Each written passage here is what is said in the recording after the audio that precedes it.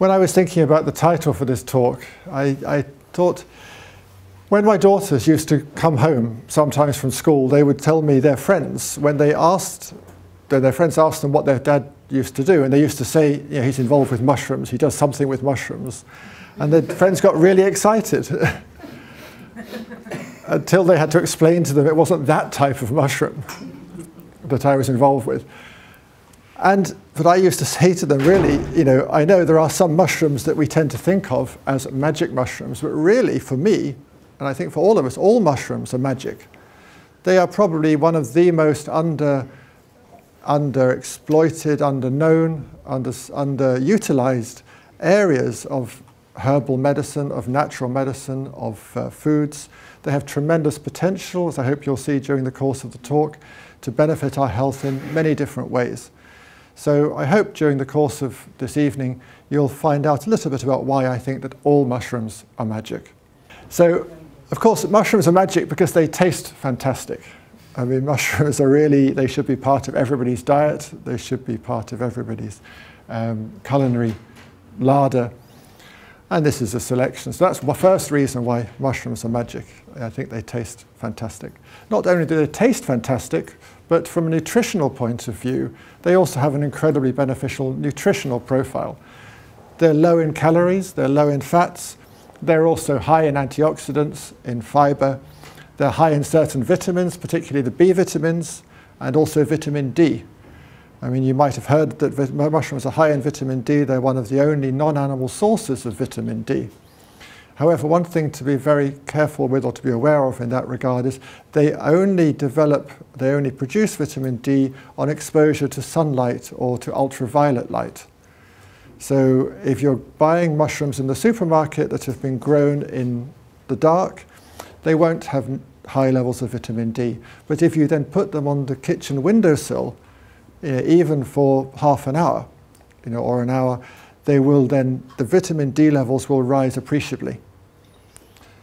So for all these reasons, mushrooms are very beneficial from a nutritional point of view. But it's not because of their nutritional content or because of their deliciousness that they're considered so highly in the classical Chinese herbal pharmacopoeia that is my own clinical heritage, if you like. This fellow you see there is supposedly the divine husbandman who is considered to be the founder of Chinese herbal medicine. It was considered that he gave the knowledge of the herbs to the Chinese people. And the first book on the Chinese materia medica is a book that was published was given his name, The Divine Husbandman's Materia Medica. And in that book already, they are listing a number of different mushrooms. And this is going back to the 2nd century AD. So the Chinese have been using mushrooms for their health benefits for thousands of years, which was quite a surprise to me because growing up in this country, when I went for walks with my parents in the forests, they would always say, don't touch the mushrooms. So I started out with a very negative attitude towards mushrooms. I started out with an association of mushrooms and ill health, of death, which is the complete opposite of the Chinese approach, where mushrooms are seen not only as preserving health, but also conferring longevity. As it said here, if you eat mushrooms on a regular basis, they will lighten the body and confer longevity. So these are classified in the highest category of Chinese herbs, those herbs which you can safely take for long periods of time without adverse effects. So it's coming from that background that we're starting to look at the therapeutic benefits of mushrooms. Now, that's traditional knowledge, but over the last 50 years, there's also been an increasing body of modern scientific evidence which just confirms what the ancient Chinese texts have been telling us all along. This is an epidemiological study which was carried out in Japan on the population of the Nagano prefecture, looking at the rate of cancer incidence among mushroom farmers compared to the general population, and finding that the mushroom farmers actually had much lower rates of cancer than the general population. The assumption being that the mushroom farmers were eating more mushrooms. And this study has been confirmed, or 2 further studies, or 3 further studies, looking specifically at the incidence of breast cancer in women and correlating that with their dietary consumption of mushrooms. And in all of these 3 studies, 1 Chinese study, 2 Korean studies, there is a strong correlation. The women who were eating mushrooms more often had lower rates of developing breast cancer. So again, that ability of mushrooms to confer longevity, to enhance our health and well-being, is very much present in these large-scale population studies. Now, those studies didn't break it down. They didn't look at which mushroom. They didn't say there's one mushroom rather than another mushroom. That ability of mushrooms to support our health, to preserve well-being, to help us to avoid developing cancer, wasn't a property of one mushroom or another mushroom. That was just generally eating mushrooms.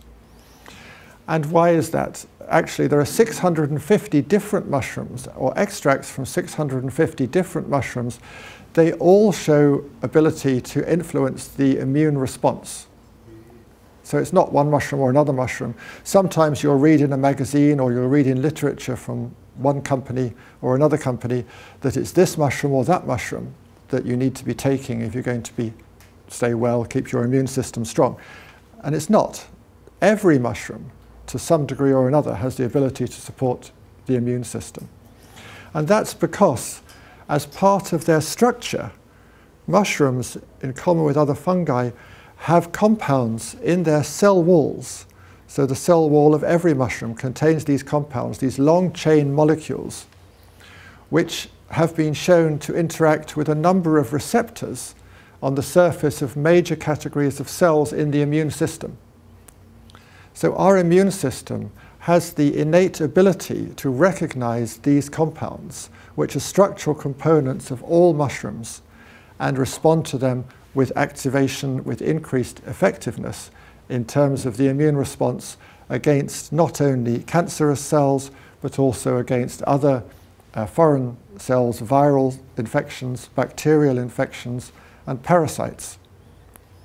So these compounds from mushroom cell walls help to potentiate our immune system's response to all of these different categories of pathogens, all of these different threats. So it's not one mushroom or another mushroom. Not only do mushrooms help to support the immune system and the immune response, they also have been shown recently to have a prebiotic effect on our gut flora. We're increasingly understanding the importance of gut flora for our overall health and well-being, for our immune health, neurological health, etc. And these compounds, as well as influencing our immune system, they also influence the balance, the makeup of the flora in our gut, with an increased proliferation of beneficial bacteria and an inhibition of harmful bacteria. So as well as supporting the immune system directly, they're also helping to promote a healthy, balanced gut microbiome. So when we talk about individual mushrooms, one of the main mushrooms that you may hear about in relation to cancer is this mushroom Coriolis. It's also one of the mushrooms that you will come across most commonly when you're out walking in the forests. Very common, growing on rotting wood. Comes in a range of different colors. This one is grey-blue. Other ones go to more of a reddish, brown, rust-colored coloring. So a whole range of different mushrooms, but they all have in common this concentric circles or design, which has given rise to its common name of turkey tail. So this is a very easy mushroom to find and recognize when you're out for your walking in the woods, particularly in the autumn. And it's extracts from this mushroom which have been used in a lot of clinical studies in the Far East. These are studies which were carried out on stomach cancer in Japan, and all of these showing positive improvements in patient survival over 2 years, 5 years, 15 years. These are studies on other types of cancer, again showing positive improvements. And one thing that's very important to point out at this point is that these studies these patients are not being given mushrooms on their own. Mushrooms on their own are not a treatment for cancer. Mushrooms are a supplement, they're a food that you can take to support your immune system that will enhance the body's ability to attack the cancer and also to resist some of the unwanted side effects from conventional treatment. So in all these cases, all of these studies, the patients are being given conventional treatment and then they're being given the mushrooms. And the patients are being divided into two groups, one group who have the mushroom supplements and one group who just have the conventional treatment. So in the groups taking the mushrooms, they show improvements in their survival over extended periods of time. And it's not just Coriolis, and all these studies with Coriolis have also been extensively researched. This is a study, MD Anderson Cancer Center is one of the leading cancer centers in America. So they carried out an exhaustive review of all of the clinical evidence looking at Coriolis, and they confirmed, or they concluded from that review, that it did indeed show positive promise for chemoprevention due to its multiple impacts on the malignant process. So you can read much more about it, online if you want to read their study. I think it's 15 pages long, the report. So there's a lot of good clinical evidence again. So not only are we dealing, when we're talking about mushrooms and their health benefits, we're not only talking about a category of natural supplements that have a long history of traditional use, have strong epidemiological evidence to support their benefits, but also have a significant body of clinical evidence, including a large number of randomized controlled trials, which is not often the case with natural supplements. So these are studies which were carried out on Coriolis. But again, and this is why Coriolis is also highly regarded in Chinese medicine. So these quotes from a famous materia medica in the 16th century, again talking about the ability of Coriolis when taken for a long period of time to confer longevity and well-being. But it's not just Coriolis again, it's never just the story of one mushroom rather than another mushroom. So a number of other mushrooms have also been researched. Shiitake is one that hopefully you're all enjoying in your food, called the fragrant mushroom in Chinese, xianggu, because of its delicious flavor. And again, extracts from shiitake have been used clinically in Japan and in China, alongside conventional treatment, again with positive improvements in patient well-being, reduction in side effects from conventional treatment, and improved treatment outcomes. Another mushroom with similar benefits in clinical studies is maitake. Maitake means dancing mushroom in Japanese. It is available here. It's a delicious culinary mushroom.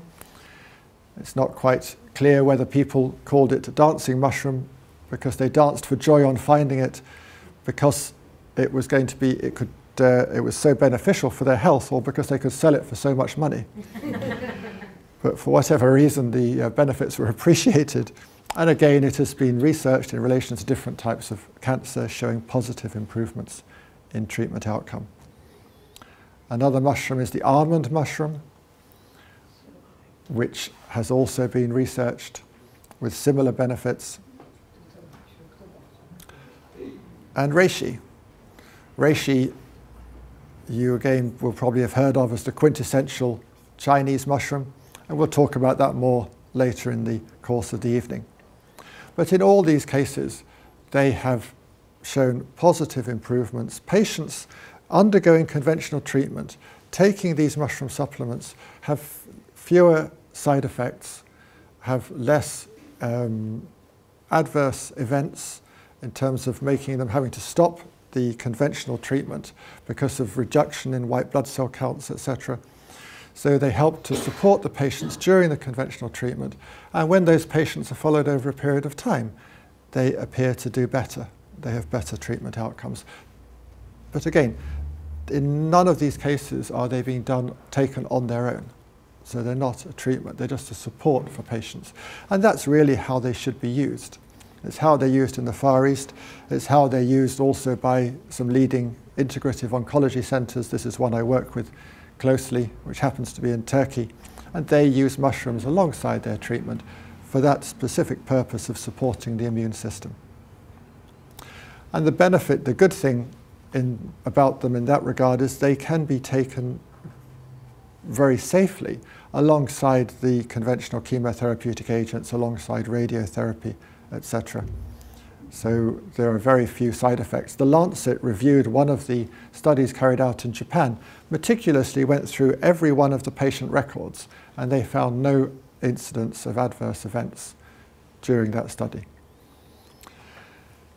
So we've talked about the use of these compounds, the role of these compounds, these mushroom cell wall long-chain molecules in cancer, but that's not their only benefit for the body. That's not the only reason why they are so important. They have a number of other different functions.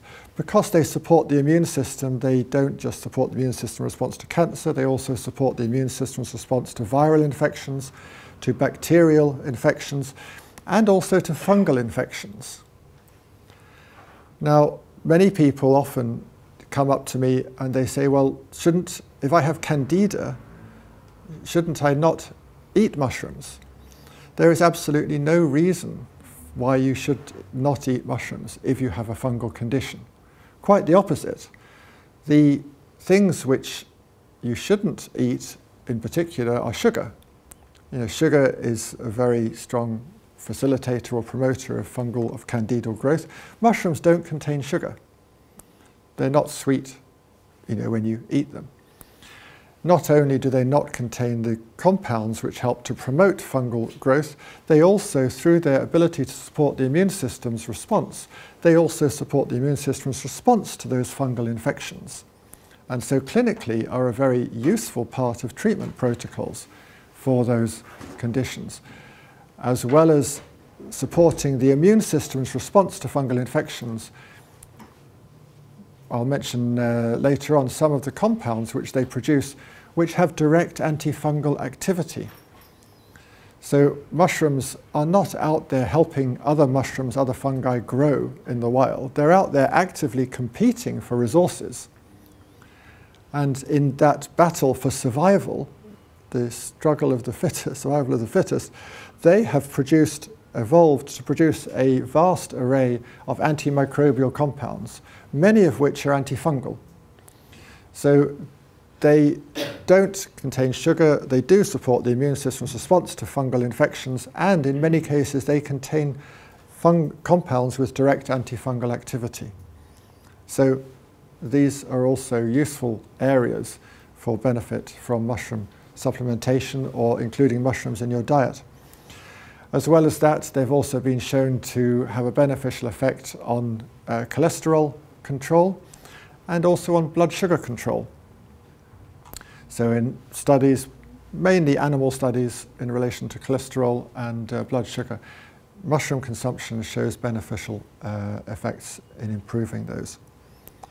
In terms of viral conditions, one viral condition which has been extensively researched in people is HPV. Because in HPV, many women with HPV infection can go on to develop cervical dysplasia. As a pre-stage, the cells of the cervix start to become abnormal or show abnormalities. And that's a precancerous stage. And it's a stage at which the conventional Western approach is not to treat, it's to just monitor. They just wait and see. You know, is the person going to be able to effectively clear it themselves, or is the condition going to progress? Is the abnormality going to progress to more severe precancerous stages? So during that phase, while there is no Western treatment offered, it's an ideal time for women to take some form of supplementation to reinforce, to support their immune system's ability to clear the cancer. And there have been a number of studies which have confirmed that mushroom supplementation has a dramatic effect, dramatic increase in the clearance of both the viral infection, the high-risk HPV strains, together with the abnormal cells of the cervix. So in 3 studies, there are 3, I think I've quoted 2 studies here, but there have been 3 studies at least which have looked specifically at this using different mushrooms or using combinations of mushroom. And in all studies, you see a significant improvement. The first study, which says there was 90%, also 88% clearance compared to 5% in the control group, and the second one, with similar improvements in the clearance of the high-risk strains, and also in the ability to return the cells in the cervix to a normal condition. Normally, women can do that. If you have a healthy young woman who has an early-stage cervical dysplasia, after about 6 months, a year, 50% of the cases, the cells will have returned to a healthy state. But in this case, we're talking closer to 100% of women, 90% of those women will show normal cell cytology after 6 months to a year. And this is supported by clinical reports, clinical cases. In many cases, it's clear that that ability to support the immune system is very appropriate. So really, any woman in that condition, I would say, should be taking mushrooms. Whether it's Coriolis, whether it's reishi, whether it's shiitake was another study. Just eating more mushrooms, taking more mushroom supplements. Another condition where mushroom polysaccharides, these compounds from mushrooms, show benefit is actually in PCOS, which is interesting because PCOS, polycystic ovary syndrome, is a condition which is related to blood sugar, to insulin insensitivity. So there are hormonal issues with insulin control which are related to PCOS, and because mushrooms help to control blood sugar, it's maybe not surprising they also show benefit for PCOS. This was one study which looked at women who were not ovulating. In many women with PCOS, with polycystic ovaries, they fail to ovulate or they stop ovulating.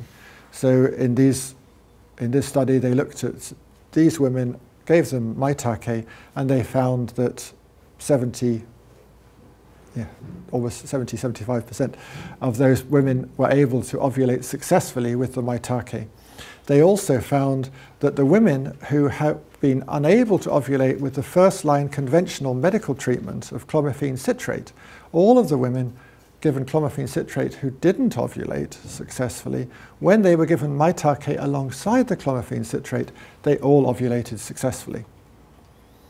So again, another very important area where these compounds from mushrooms show beneficial effects. So these compounds, as I've said, are present in all mushrooms. However, they're not the only category of active compound from mushrooms. Mushrooms also, as well as having these structural components, have evolved to produce a wide variety of other active compounds, to the extent that they've been called nature's biofactories. In many cases, these compounds are antimicrobial, and it's not surprising that most of the major antibiotics that are used in Western medicine come from fungi, related to mushrooms.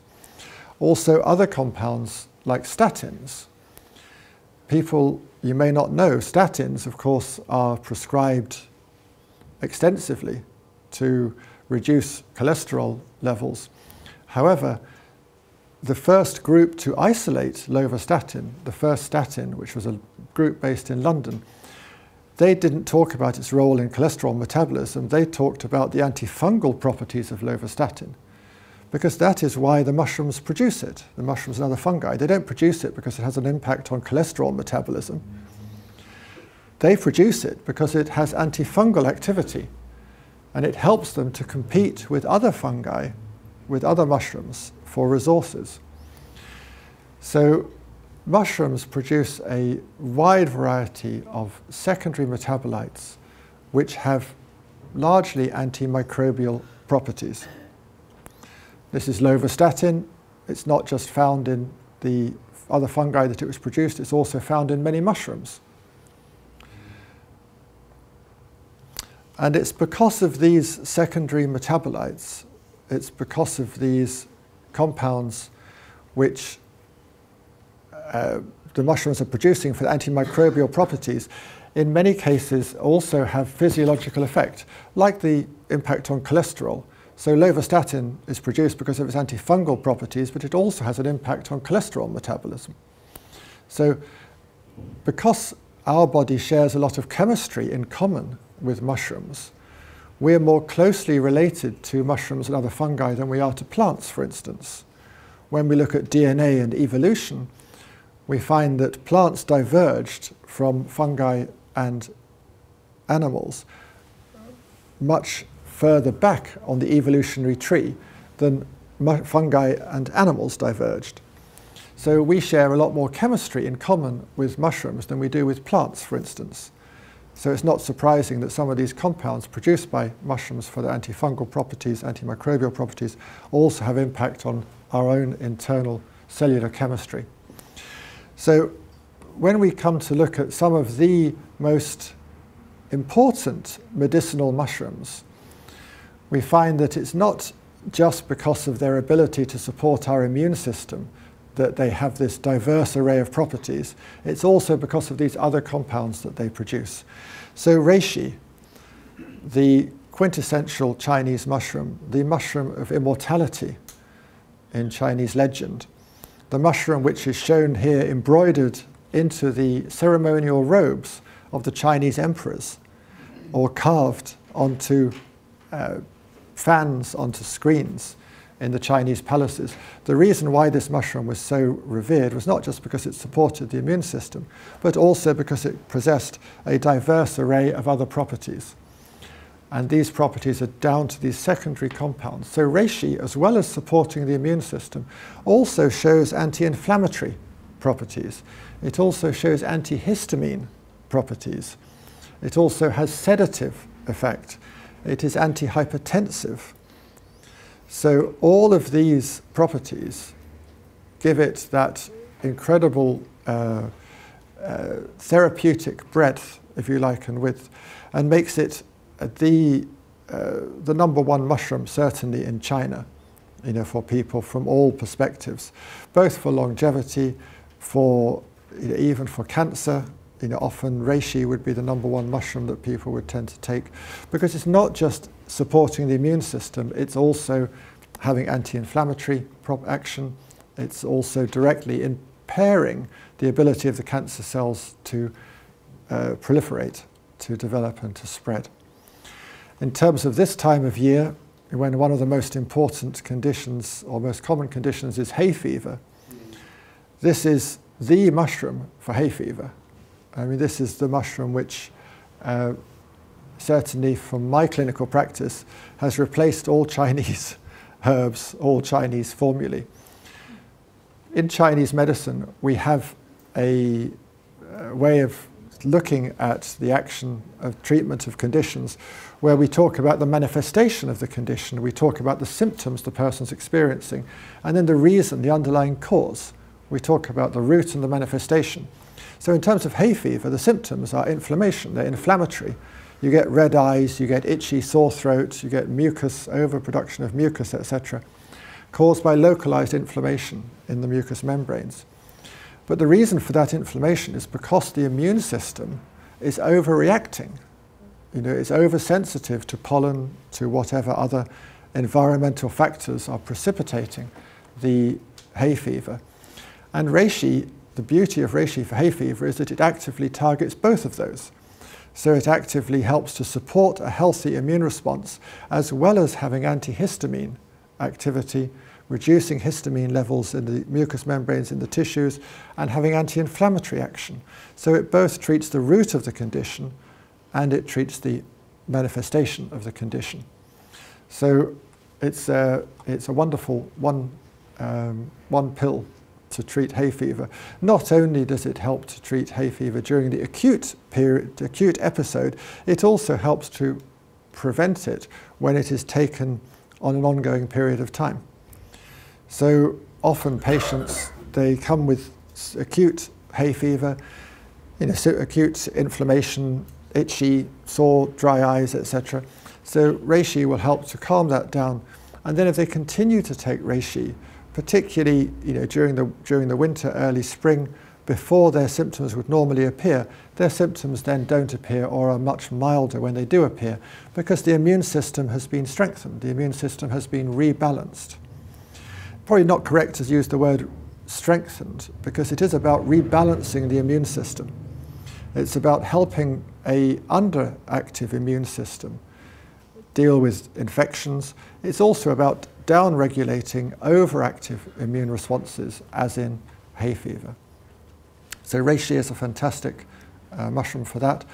The fact that it is also has sedative action is, again, a really useful secondary property of this.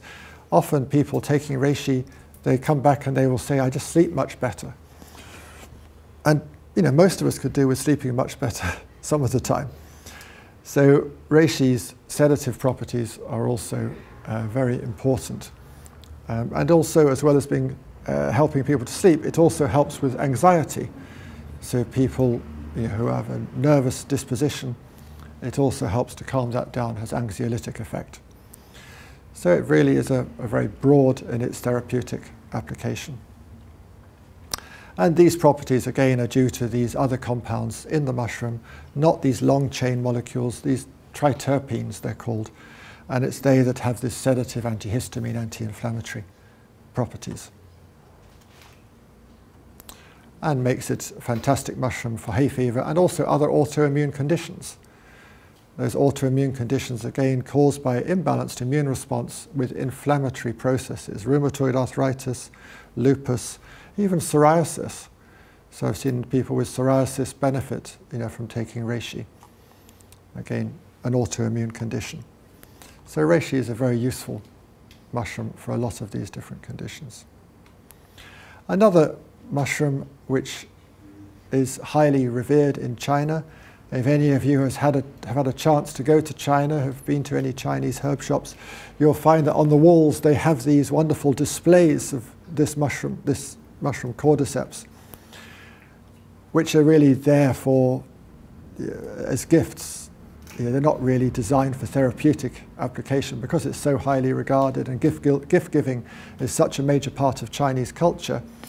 Then this is a particularly precious and particularly highly regarded gift. So cordyceps is almost second to reishi in that regard. When you look at the picture, it is a little bit different from the other mushrooms, because this is a mushroom which doesn't grow naturally on decaying wood or out of the soil. It actually grows as a parasite on the larvae of other insects, of moths. And there have been a number of nature programs recently, which you may have seen, with species of cordyceps, not this one, there are over 700 species of cordyceps. And they infect the insects, and they take over the insect effectively. And then they produce their spore-bearing tube to spread their spores, their seeds, to colonize other unsuspecting hosts. So this is a mushroom which is harvested on the Tibetan plateau. It grows above 3,000 meters in the grasslands. It's collected early in the spring, before the grass has started to grow, which makes it hard to find. And that's how it's sold. Luckily, we don't have to buy it like that now. Luckily, it has been cultivated, or variants of it have been cultivated successfully. So if you're going to go into the health food store and you're buying cordyceps as a supplement, it won't have been harvested in Tibet. It won't have been grown on the Tibetan plateau. You won't be eating insect larvae with your cordyceps supplement. It's a mushroom which traditionally is considered as a tonic. It's considered to strengthen the body, particularly used as a fertility tonic, for men to improve sexual performance. Also for women, it's been shown to increase libido, and also it increases steroid hormone production. So it's been shown to boost levels of testosterone. It's also been shown to boost levels of estrogen. And for that reason, it's a mushroom I tend not to advise people to take if they have hormone-dependent cancers. If you have breast cancer, prostate cancer, cordyceps isn't really advisable because of the fact that it does promote steroid hormone formation. It increases levels of these hormones that then potentiate the development of those cancers. However, if for a lot of cases, women dealing with infertility, men dealing with low sperm count, poor sperm quality, there are a number of studies again which show beneficial improvements from taking cordyceps in those cases. As well as that, it was traditionally used to treat lung conditions, to treat asthma, and it's a very useful supplement for strengthening lungs in those cases. COPD as well in horses, interestingly enough. There's been some positive studies in that regard. And for people who are just weak and recovering after long illness. So it's really, of all the medicinal mushrooms, it's the one that has the strongest tonification properties. It also is very beneficial for anti-stress, for supporting the heart, and also for protecting the liver. That aspect of protecting the liver, though, is not something that's unique to cordyceps. Reishi also will do that. But cordyceps is really to support, to strengthen. It will also help to support the immune system, of course, but that's something that all mushrooms do. It's also the mushroom that's responsible for this headline. A couple of years ago in the Daily Express, which was the only time I think that I've bought the Daily Express. And I got very excited because I thought, there was a mushroom here, they found some cure for arthritis, wonderful. But unfortunately, when you read the research, when you read the study, when you read the article, the article is because Arthritis Research UK had given a grant of £250,000 to a group of researchers at Nottingham University to investigate the potential of a compound from cordyceps in the treatment of arthritis. So somehow the journalists had got from that to a front page headline of mushroom cure for arthritis. Maybe one day, but unfortunately not yet. What of course is interesting though is that again this is another category of compound in mushrooms which is responsible. So it's this compound, cordycepin, which is the one which has been researched in relation to arthritis. So it's just another example of a diverse array of other compounds produced in mushrooms. Another reason, if you like, why they are so magic in their range of active properties.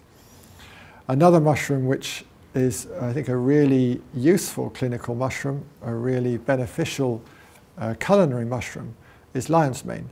It does grow in this country. Unfortunately, it's not easy to find, although there are some growers in this country now growing it. So if you're lucky, you can find it. Probably not. I'm not sure where in Brighton. In London, there are shops, there are farmers markets which stock it. If any of you is interested, I'll give you my email address at the end, and I can tell you where to get it from in a fresh form. So lion's mane is a delicious culinary mushroom. But again, as well as having beneficial effects immunologically, it shows some really useful secondary effects due to the other compounds it produces. Specifically, these compounds have been shown to promote the generation of nerve growth factors. Nerve growth factors are compounds found in the brain, in other nervous tissue, in other cells in the body, which promote cellular repair and regeneration, specifically nerve repair and regeneration. So, as you can imagine, the ability of a mushroom to promote nerve repair and regeneration is particularly interesting today with an increasing proliferation of neurodegenerative conditions. I'm thinking dementia, Alzheimer's, etc., but also conditions like multiple sclerosis. So in all these cases, there are grounds for believing that supplementation with lion's mane can at least slow the development and in some cases reverse the condition in dementia, in Alzheimer's, in multiple sclerosis. There have been a number of clinical studies. This is one Japanese study looking at lion's mane in elderly patients with mild cognitive impairment, and again showing that supplementation taken over 12 weeks was able to show improvements in function, in their independence, improvements in their ability to perform normal tasks. This was another small study, again, using lion's mane as a dietary component, in this case just adding it into soup, and showing positive improvements in their ability to carry out normal tasks. There have also been studies looking at the impact of lion's mane on nerve myelination, and clinically it often shows benefits in terms of multiple sclerosis. Unfortunately, in all of these cases, these are not conditions which lion's mane is able to permanently reverse. What it is able to do is slow or temporarily reverse the condition. And as long as the consumption of lion's mane is maintained, is continued, that improvement is continued. But when people stop taking the lion's mane, often you start to see a deterioration of the symptoms. They haven't reversed the underlying process that's involved in the destruction of the nerve cells, but they are helping to maintain a level of function which is better than it would be otherwise. And certainly in some cases of multiple sclerosis, I've seen reversal of the symptoms. So where people had got loss of sensation, loss of control, that's come back to a degree. So again, these are not magic cures, but they're definitely culinary components. They're definitely things that people can take to help to manage the symptoms, manage the condition more effectively, as well as helping to promote nerve repair and regeneration. These compounds in lion's mane also have sedative action. They also have calming action. So again, it has help, is very beneficial for anxiety, for depression, for sleep. One interesting area that I had never thought about or would never have thought about is its use in menopause. If you look into any of the books, any of the literature, even the larger book that I wrote, it doesn't talk about the role of lion's mane in menopause. But I had a phone call one day from a colleague of mine in North London who had a couple of, his wife and another patient who he was given lion's mane to for nerve damage. And they both independently said their hot flushes had stopped. So, I thought that was interesting. And it was even more interesting when a few days later, another colleague of mine said exactly the same thing. Two patients who he'd been giving lion's mane to for nerve damage had again reported that their hot flushes had cleared up. So then I started giving lion's mane to women with menopause-related symptoms, hot flushes, particularly for difficulty sleeping. And in almost every case, the women found a significant improvement in their symptoms from taking lion's mane.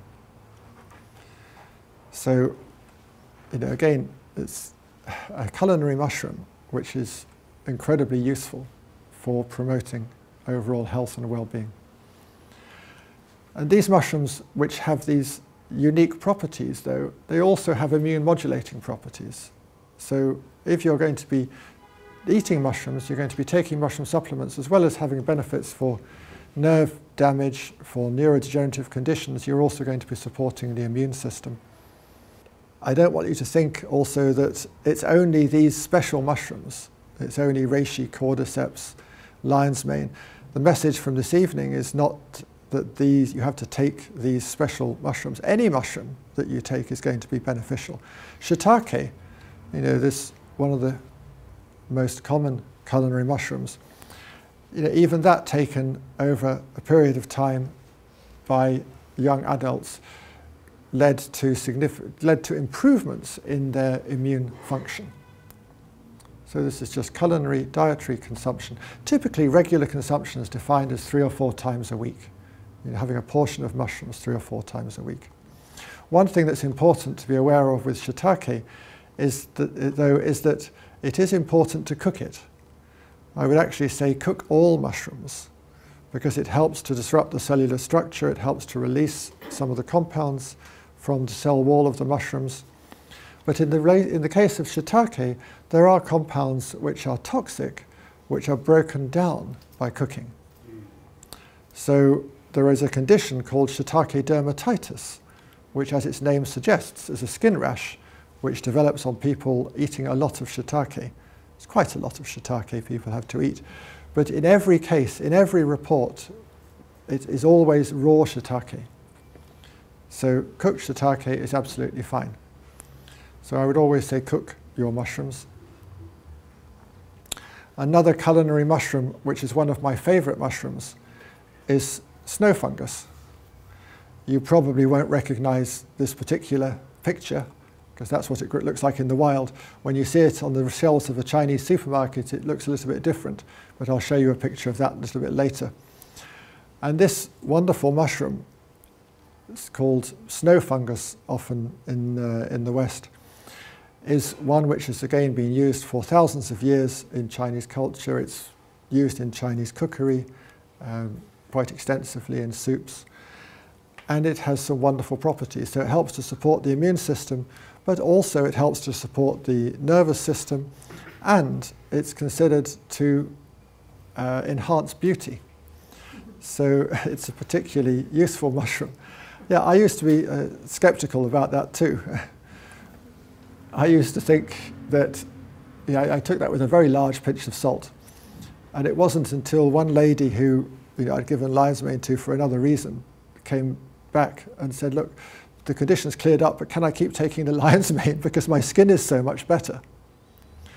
She had dry skin with sort of red, inflammation, dry, red, slightly irritated skin. And her skin, the dryness had cleared up, this red inflammation had cleared up. I mean, she was very happy. And since then, I've given it to other women, and again, it has a consistent ability, particularly in older women with dryness, redness in the skin. It improves skin quality. So it does truly have an ability to enhance beauty. And we now know that that ability to enhance beauty, partly is because it has anti-inflammatory properties, but it also increases microcirculation to the skin. So snow fungus is able to support the health of the cells lining the walls of our blood vessels. So the veins, the capillaries. So we're able to prevent damage, it prevents damage to these blood vessel components, and also to enhance circulation. So it has mild anticoagulant properties, enhances circulation, improves microcirculation to the skin, is anti-inflammatory, and also has a beneficial impact on brain function as well. So this is definitely on my daily consumption list of mushrooms, because it has so many beneficial effects. So reishi I take every day, and snow fungus, in case you want to know. And as I said, it's not that translucent appearance.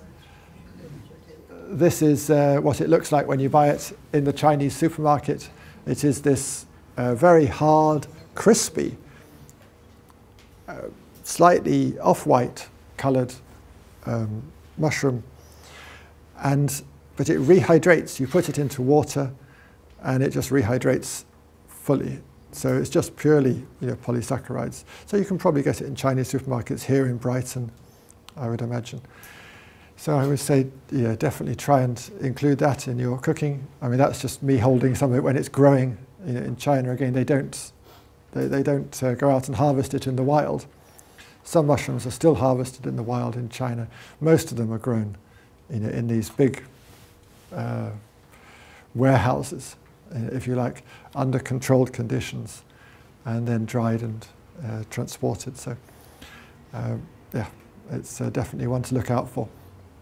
So do all get down to your local mushroom store. Unfortunately, we don't have any like that here in Brighton, not yet. It's in San Francisco. But Far West Fungi. So it's a store dedicated to selling mushrooms. If you want to find out more about any of the mushrooms that I've mentioned today, or about mushrooms in general, as Peter mentioned, I've written a couple of books. You know, the clinical guide has a lot more in-depth information. It has all the research. It has the Latin names. The essential guide is much more accessible, much more straightforward, doesn't have so much research, deals with the common names. So both of those have a lot of background information. And I'm also always happy to answer questions.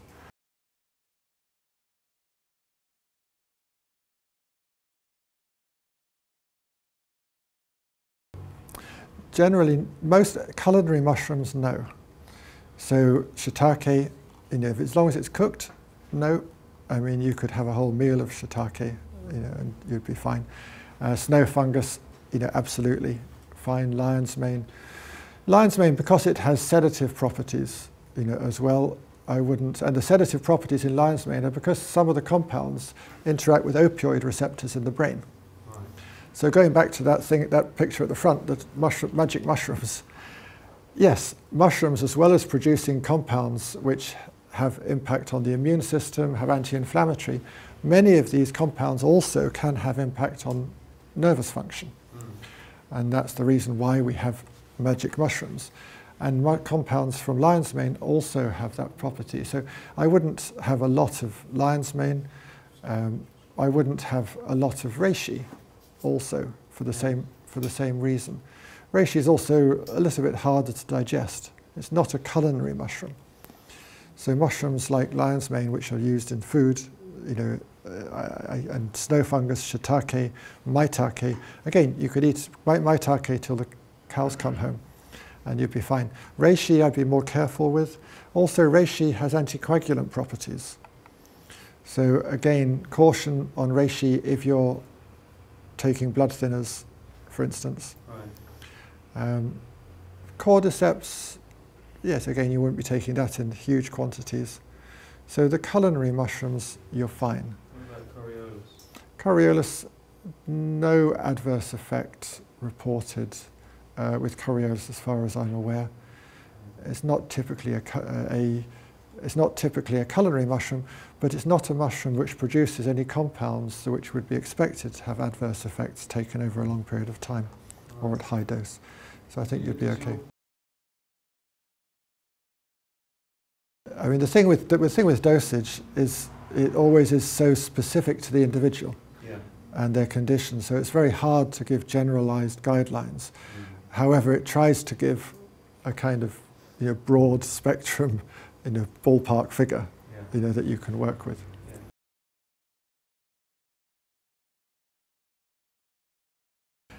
Yes, it is a very confusing marketplace out there, absolutely. And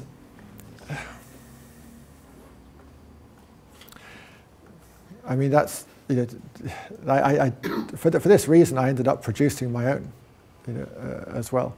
So, you know, follow-on question was any advice about harvesting, say, turkey tail in the wild and how to get the most out of it? Turkey tail in the wild, because it's a seasonal mushroom, it can be dehydrated, you know, quite easily, and it can be kept then for an extended period of time. So it can either be frozen or it can be dehydrated, and then you can keep it and preserve it. Some people will also make it, you know, if you're a herbalist, you might also make an extract or make a tincture out of it and preserve it that way. So there are different ways to do it. So whenever you see it, get it. And then there are different ways. So either dehydration, freezing, or tincturing, you know, or making an extract, either of those ways. In terms of the products out there, you know, going back to that, the first thing I would say is there are three main categories of raw material used in mushroom supplements. And this is going to be a little bit technical, but it's reading the label is the first thing. And secondly is ignoring whatever the label says. As far as the contents, the constituents, or the concentration ratio. So, if it says it's 20:1, it's not, unfortunately. I mean, that's why I'm in China. I go to China. The brand that I put together is sold under the Myconutri brand. Pardon? Myconutri, M-Y-C-O Nutri, N-U-T-R-I. They're mainly, you have to look online. There's a website, mushroomnutrition.com. There are three main types. Before I said, yes, ignore everything on the label. As far as the concentration ratio or percentages of constituents, that's another story. But yes, there are three main types. So the fruiting body is what you're seeing, when you're normally harvesting a mushroom. Secondly, there are extracts, which are usually, but not exclusively, made from the fruiting body. And an extract is just a way of concentrating some of the compounds from that. And there are two types of extract, hot water extracts and ethanolic extracts, alcohol extracts. Hot water extracts will extract more of the immune modulating polysaccharides compounds. Ethanolic extracts will extract more of the anti-inflammatory compounds, you could say, just to keep it very simple. So there are extracts, and then there's what's called mycelial biomass, or full spectrum products. So a major range of products which is produced almost exclusively with those is OM mushrooms. So you see these packets, OM mushrooms, and that's mycelial biomass. What mycelial biomass is a grain-based substrate, which is usually brown rice, but in the case of OM mushrooms is corn, maize, which is then inoculated with the mushroom mycelium. The mycelium grows to fully colonize the substrate, and then the whole mass is harvested. They don't separate out the grain from the mushroom mycelium. The whole mass is dried, powdered, and harvested. That has the advantage that it captures secondary metabolites, the antimicrobial compounds, because they tend to be secreted into the substrate on which the mushroom is growing. So you get higher concentrations of those, but you get lower concentrations of the mushroom cell wall components, if you like. So it has advantages and disadvantages.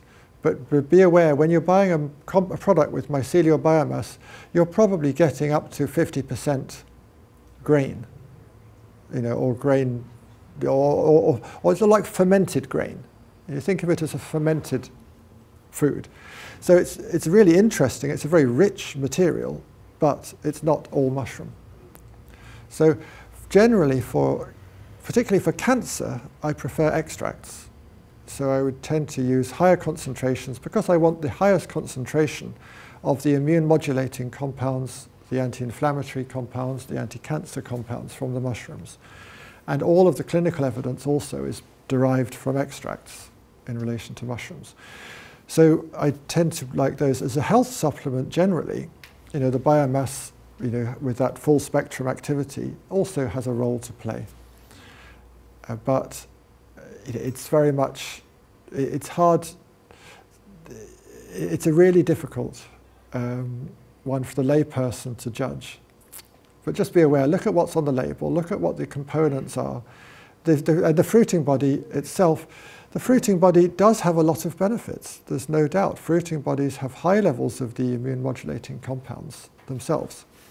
So in many ways, if you're looking at it from that's why I encourage people to eat more mushrooms, always, rather than necessarily taking them as a supplement. But if you have a condition, then I think extracts are, in most cases, my preferred way to go.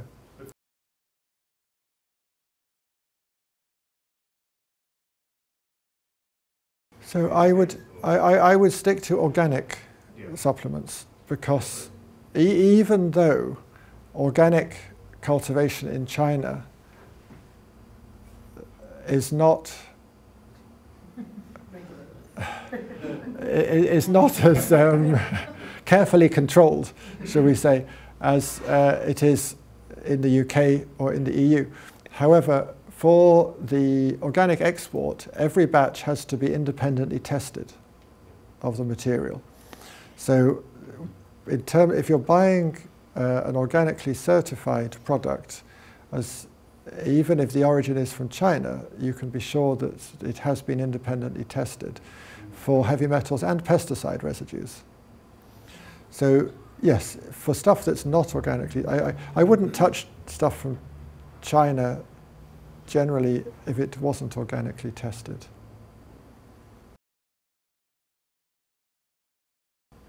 I don't think you have another choice, effectively, unless you can grow it yourself. And I think the risks are very low in the majority of cases. The heavy metal levels from being involved in the production side of the industry, often it's the wild harvested material that's worse than the cultivated.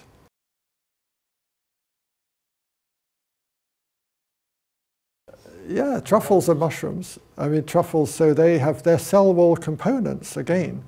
But the thing is, you're going to have to eat a lot of them.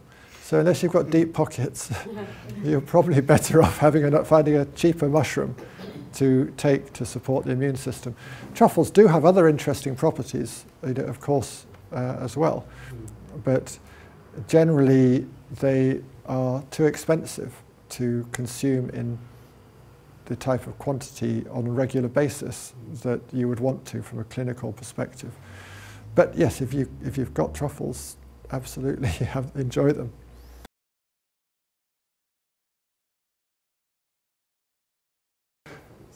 Well, in some cases, there are some compounds, the sort of flavour compounds, which obviously you do lose to some extent. But most of the compounds are not volatile. They particularly the immune modulating compounds, these cell wall components, they're still there, when it's been dried and kept for 10 years. Yeah, okay, brilliant. It doesn't actually go. And a lot of mushrooms do rehydrate, really, like shiitake, for instance. I mean, it rehydrates and it's still quite tasty. It's not quite the same. So yes, some of the more volatile, some of the smaller compounds, smaller molecules, you probably will lose. But most of the clinically important compounds will still be there in the mushrooms.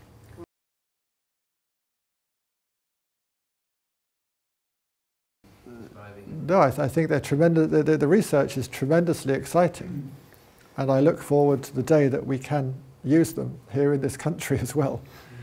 But for now, their status here doesn't permit us to use them. Certainly clinically. Oh, totally. I think they're very important, potentially very important area, for a very important area of clinical use for mushrooms. And it's a shame that more research hasn't been done. There's always going to be a problem with standardization, when you're actually harvesting, because there you're not sure to some extent. People have got to pick the right species. I mean, in the case of psilocybin, it's relatively easy, but also the concentration of the psilocybin, is going to vary significantly. So the potential for adverse reactions is, relatively high. So it's not something that I would recommend people went out and started doing. But I think, in a controlled environment, the research is very exciting. So thank you all very much. Thank you.